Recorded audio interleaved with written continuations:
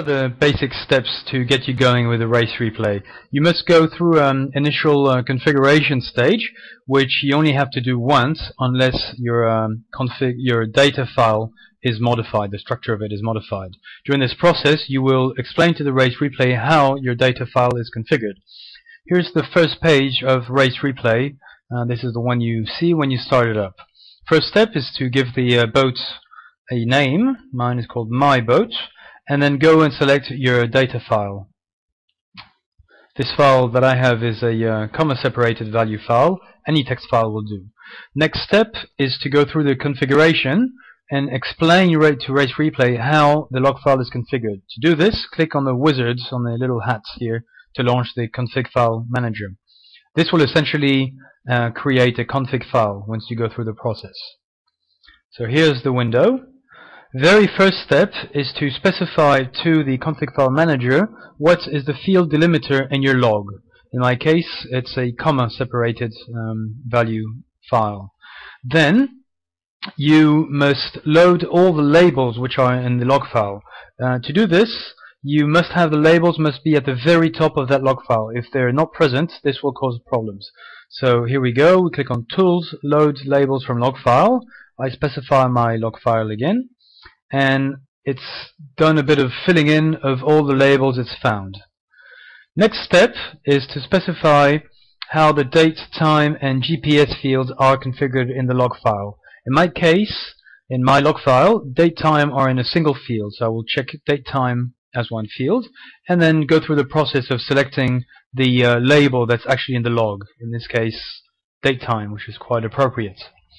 For the GPS field, my log file has the latitude and longitude both in the same field, so this is why I selected this option, and I will now go through the different labels and find the label for the GPS position, which is POS.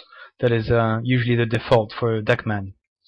I specify the latitude and longitude format. In my log file they come in as degrees, minutes, and fractions of minutes. I finally, on this tab, need to specify different values for true wind speed and true wind angle bins. Now these correspond a little bit to what you would have in a polar, except that you might specify something a bit more finer definition, more points. And this is quite important because these points will appear in all the reports. So essentially, the more points you have, the more refined your analysis will be, except that if you have too many different true wind speed and true wind angle bins, you won't find that many data points in every box. So you have to try to find the right numbers. If you don't know what to put, just click on default and use whatever the program proposes. Moving on to the next tab, we're starting to define how RaceReplay should read the variables.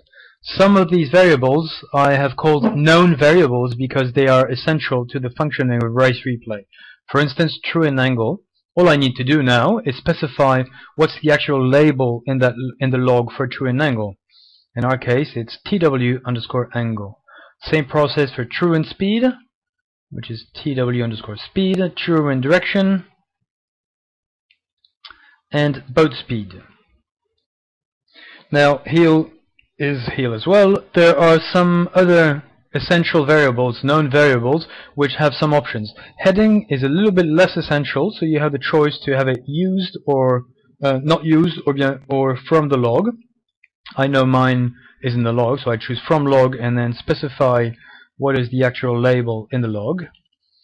The performance variables, which are boat speed performance, VMG, and boat speed target, can either be picked from the log, if they are in the log, or you can tell RaceReplay to recompute them using the polar that you will specify when you run RaceReplay. So in that case, I'll leave them like that. Going further down, apparent wind angle. Not essential, but if you have it, it's always better to put it in. Then you'll be able to monitor it. Apparent wind speed, same thing. Speed over ground, I know it's in my log, so I might as well specify it. Course over ground as well. There it is.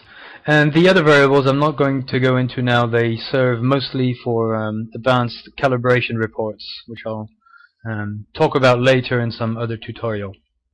Moving on to the log variables. Log variables are all the other variables which are in your log but are not standard known variables. Let's take an example. I have forestay, and I know that this forestay is coming from a valid load cell on the boat, so I do want to display this and analyze it. So I'll click on forestay, specify that it's a scalar, give it the name that it will have throughout my program. Forestay is a good one.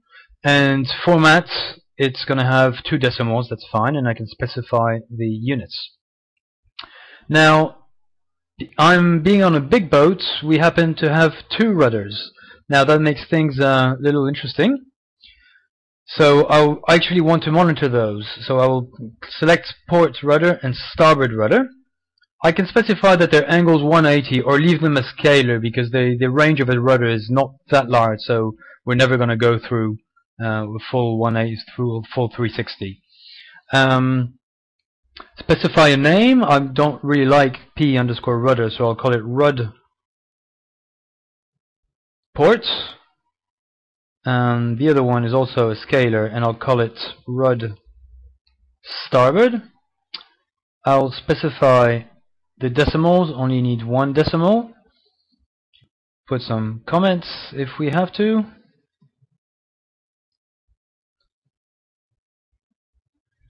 There we go. Specify units, degrees.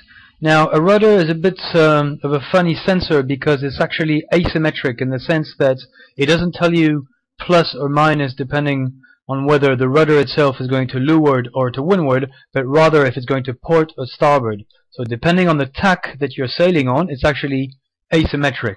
So to reverse this, I have the option of clicking plus minus tack, which does exactly this. It specifies that this specific variable is asymmetric.